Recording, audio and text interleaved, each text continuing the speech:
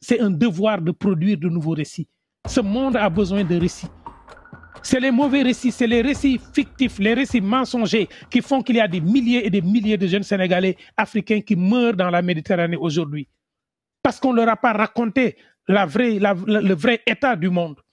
On leur a raconté dans les films des buildings, ils ont vu des images. Ils n'ont jamais vu un fou dans un film venu d'Europe. Ils n'ont jamais vu la misère dans un film venu d'Europe. Ils ont vu des réussites, ils ont vu de belles routes, ils ont vu des autoroutes. Ils sont happés par ça. Notre devoir est d'arrêter ça.